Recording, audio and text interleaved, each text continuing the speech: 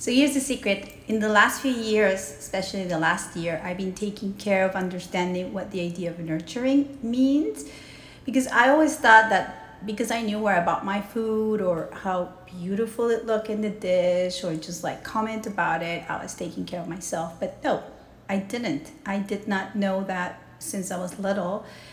I had a nurturing mother in other ways, that she was just making sure I had everything I need, but it was more material. But it was never this idea of what made me feel safe.